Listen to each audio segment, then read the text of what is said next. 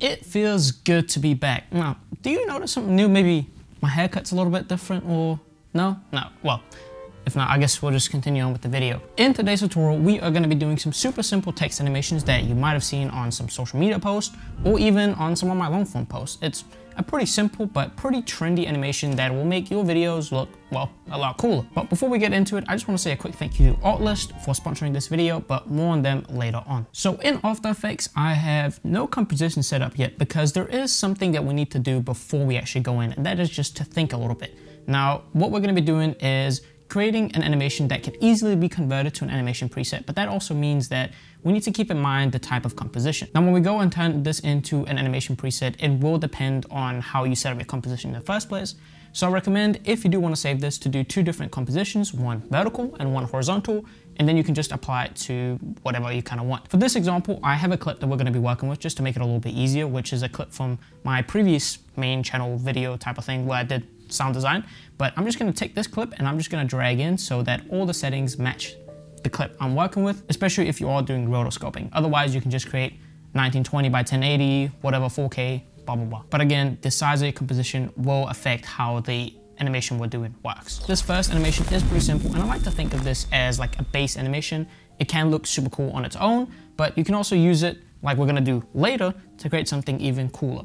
So the first thing we're gonna do here is just create some new text. So I'm just gonna set my text tool up here, and I'm just gonna type out whatever I want. Ideally, you'd wanna sync this to whatever words I'm speaking, but I'm not gonna bother with that just for the sake of this tutorial. So I'm just gonna say, hi, my name is Mapal, and subscribe. And then I'm just gonna take this text and I'm just gonna set it up using my align tool over here, which you can find by going into window and then opening the align. Highly recommend having that open. And then we're just gonna change the font to something very classic, very simple, and that is a Helvetica font. And I'm just gonna do bold because that is the sexiest, and maybe decrease the size just a little bit and then narrowing it in just a little bit more. Super, super simple, and just make sure that it's still centered. I highly recommend getting a plugin like Decompose Text, which is free because it's gonna make this a lot easier. You can also do this manually, but I wouldn't recommend it. And we're just gonna select words in here so that it splits the layer up into individual words. And then for my sake, in this instance, I don't care that they stay in the exact spots because we're gonna mess with that anyways. So I'm just gonna set approximate position without expressions, because that way I get each word on its own layer with the right sizes of the text. So that's the best way to go about it. Kazo, have you forgotten how it works when I record videos? There is a no cat policy, okay? Sorry, buddy. Now our text does look a little bit funky, but as you can see, we have each text on its own layer, which is gonna make it super easy to position however we want, which lets us play with the composition of all the text. We can change the font super easily and also the size of it. So just a lot more freedom to get the exact look that you want. Then we are gonna use FX Console, which again is a free plugin that will be linked down below. And it's just gonna make it a lot easier to find all the effects. And then we're just gonna search for transform, which is just a transform effect, nothing fancy there. And then we are gonna duplicate this because we need two instances of this to get the look that we want. And then the first one, I'm just gonna name this slide in, so we know what it is. And the second one, we are just gonna name slide out. So super simple. And then the animation is, I know, mind-blowingly easy, but the easing is what really makes it. So we're gonna keyframe it at, let's go to about 12 frames here. And to make this a little bit easier, let me just remove the time code here, just start that at 0 to make it a little bit easier. So 12 frames here, I wanna keyframe the position here, and then I wanna go back to the very beginning, and I just wanna drag this down just a little bit. I typically go right below the line where the text kind of starts. Feel like that works pretty good. And that just gives us a nice little in animation. So really nothing fancy there. And let me just mute this, and for all I care, we can hide that for now. The good thing about using the transform effect is that not only can we copy and paste this to a bunch of layers without having to worry about the actual position of it, we can just move this layer without affecting the keyframes. So it's just a nice way of working in order to make your life a little bit easier if you want to change where each text is, because that is something we're going to be doing a lot with this effect. We can hit U and we can see our keyframes here, and then we just want to go forward a little bit, and it's not going to matter much where you place these because you're going to be wanting to change this depending on the length of each layer. But just as a good frame, just move forward a little bit, and then we are going to keyframe the second transform effect, which is to slide out, and then again go 12 frames forward, just keep it nice and simple, and then slide it up right above the word, and that's it. So now if we hit U twice, we can see all our keyframes. And then for the first set here, we are going to go into the float panel, paid plugin, which I have a bunch of different presets like this easing preset. Super nice. You can get this on my Patreon as well as the project file and all the other project files at patreon.com/Mapal. So recommend that if you are interested.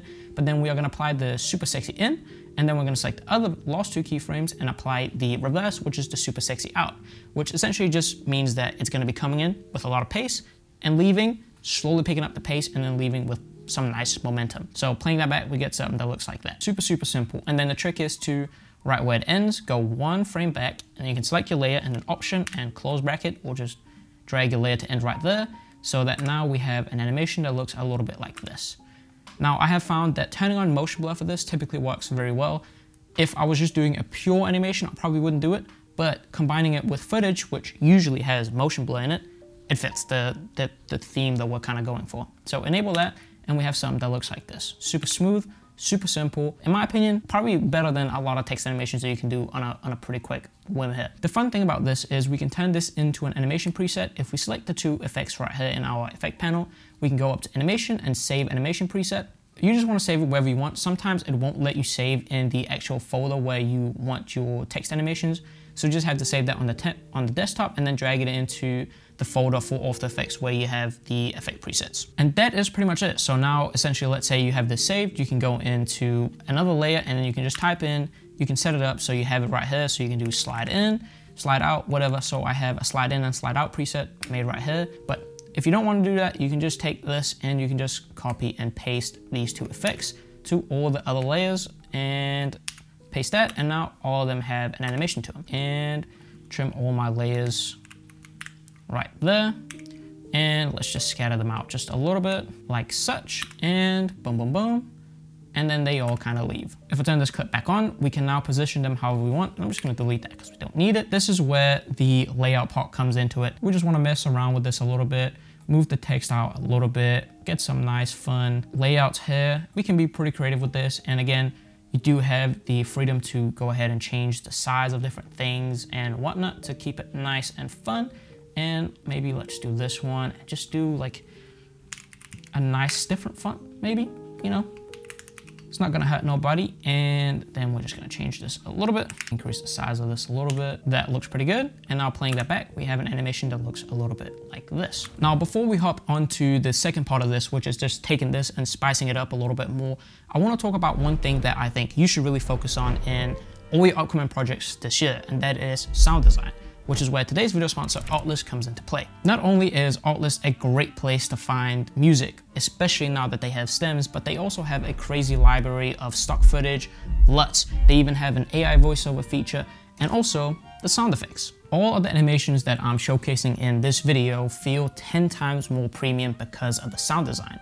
It is legitimately a cheat code to elevating your pieces to feel way more premium. And the crazy thing is, you don't even need to be a pro to get insanely good results. Their AI-powered search engine makes it super easy to find exactly what you need for your projects, which is not only a massive time saver, but also makes it a lot easier when you don't know the exact terms of what you are looking for. Speaking of saving time, I actually have an artboard on Artlist, which is essentially like a collection or a folder, which includes some of my favorite sounds that I use over and over in my projects. You can find it in the link below. Oh, and I also have a full video on my philosophy behind sound design, as well as me covering the entire process, which again is done with the help of Artlist, which I very much love and use all the time.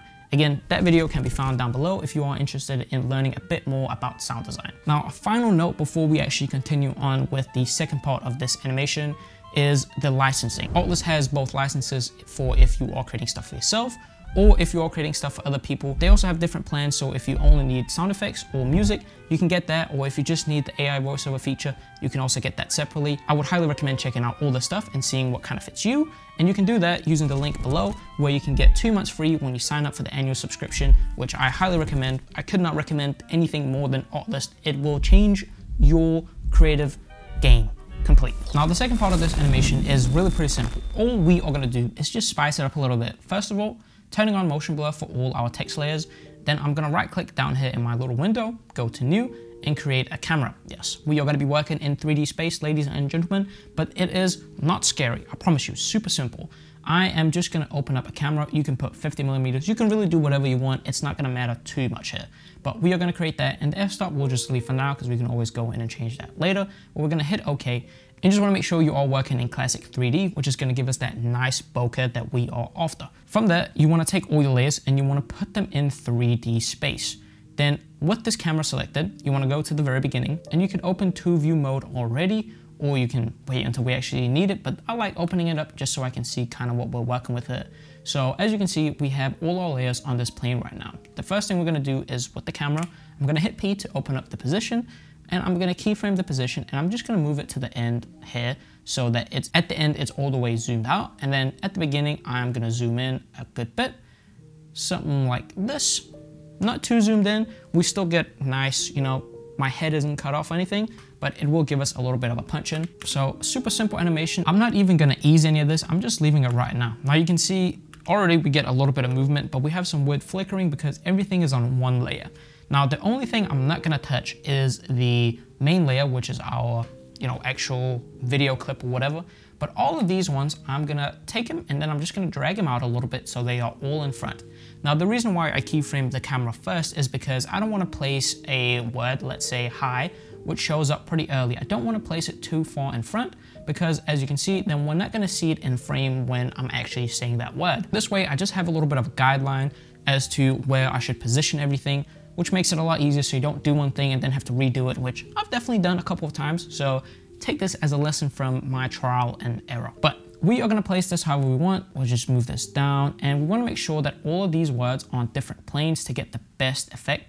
So I'm just gonna take a couple words here, move it forward a little bit, and then just kind of scatter them around, put some closer to the background, put some further away in the front, and move this up a little bit, and this one will move forward a little bit, and put the subscribe very far up there, like such. And then I'm gonna go back to the beginning, and we've got hi, and then these two letters overlap, so I'm just gonna move this out to the right a little bit, and maybe take hi, and let's move this forward a little bit more, and then we can move it in just a little bit. And the great thing about this is that not only do you get some pretty interesting layouts, some interesting animation with the parallax, but once we crank up the depth of field, we're gonna get some really fun looks with how different words are blurred and others aren't. We can really play around with that a lot to get an interesting look. For now, we're just gonna worry about the composition here, then maybe move this in just a little bit and move it up. And maybe we can move it forward a little bit more to make it look a little bit bigger and put it right there and move forward a little bit more. So this is way out of frame. So I'm just gonna move this in a little bit more. Poor Kazo. And this one as well is way out of frame. So we're just gonna move this in and maybe move it back a little bit here. Bam. And we just want something that looks interesting. That's really all we're going for here. It's kind of like playing Tetris, but without very defined rules of how that Tetris should look. And again, the subscribe, we can put that in the front here, kind of in the middle here. Move forward a little bit more. I think this looks pretty good for the layout stuff. So if we play this back and just have a look at what our animation actually looks like. So we get a nice little bit of parallax. The layout looks pretty cool. You can see the different layers of text kind of look like they move at different speeds because, well, some are closer to the camera, some are further away. It's just a nice look. I don't really know how to explain it. It just looks sexy. With that being said, we can now go into the camera and we're just gonna open up this little drop down, go into camera options, and then I'm gonna change the iris shape to something like a hexagon, which is just gonna mean that the blur is gonna look nicer. And then we can play around with the aperture. Let's set that to maybe 300, which is really cranking it up. And already you can start seeing some of that depth of field here. The most important thing is my focus distance, is this little line you can see over here that moves, this pink line. I wanna make sure that this is always on the background. So I just wanna make sure I line this up at the very beginning. And this is, I guess, a benefit of having linear keyframes is it's gonna be super easy. It's one keyframe here. You wanna go forward to the end and then you just wanna line it up again. And then because it's a linear animation, they're always gonna be lined up perfectly, which is just super nice. But we wanna make sure that our background is in focus, unless you, of course, wanna take the creative liberty to put some of the text in focus and the background out of focus. You can also do that. Also a very nice look, but that is a different story. So now here, if we play this back, you can see it kind of looks different. Boom, boom, boom. Some of the text is blurry, some of the text isn't. And this is where you can go in and really fine tune the look. So let's say the subscribe, we want to be a little bit more out of focus. So you can put it out in the foreground a little bit more, move it up maybe a little bit, and maybe decrease the size of it just a little bit to counteract some of the being closer to the camera. Or maybe the Mapal here, we can move that forward a lot more, but also decrease the size of it like we did before, so that it's not like super intense up here and takes too much of attention, although it is a very nice name if I do say so myself. But that is pretty much the look that we are trying to go for. You can play around with the depth of field in terms of the aperture or the blur level, which just the aperture is like the f-stop, and then the blur level is kind of just like an artificial increase of it, so it just makes it more. So it's not that the depth of field changes, it's still gonna be, let's say, an f1.2 or an f11, it's just gonna be more intense at that. And now if I just hide this, and let's just end this composition right here, and let's watch this back, because that is pretty much all there is for this tutorial. Super simple, 2 text animations. Big thank you to Artlist for sponsoring this video. Highly recommend checking them out if you do need sound effects, music, LUTs, stock footage, pretty much anything, they've got you covered. Link in the description to get 2 months for free. Fantastic deal. And patreon.com/Mapal if you want to get a hold of this project file or any other project files that I've done for all of these tutorials, as well as some really nice presets like the flow. And with that being said, I just want to say thank you for not only watching this video, but also for this bad boy. And it's super pretty and I love it, and I'm so grateful for this. And with that being said, I'll see you again very soon for another tutorial. Peace out.